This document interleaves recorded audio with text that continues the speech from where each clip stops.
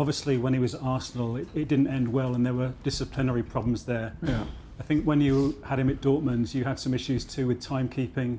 There was the Champions League game at Lisbon where he pulled him out, and then he scored 4 against Hamburg. So have you got to manage him carefully again? That was the only incident, and it was not even about timekeeping. It was just about the rule that we set between the matches, and he forgot about the rule and visited his hairdresser. I guess that was it. So nothing big. There was never a big issue. He has a bit problem with his time. It's but also he never misses a meeting or something like this. But the 60 minutes before to arrive in training, it's sometimes a struggle with him. Sometimes it's 58 or 59 minutes before that he's in, but never major concern.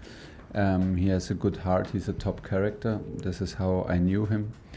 And I'm 100% sure that he will fit into our dressing room. He was while he was my player, he was always positive. He was in every single training. He never missed a training. He was never injured.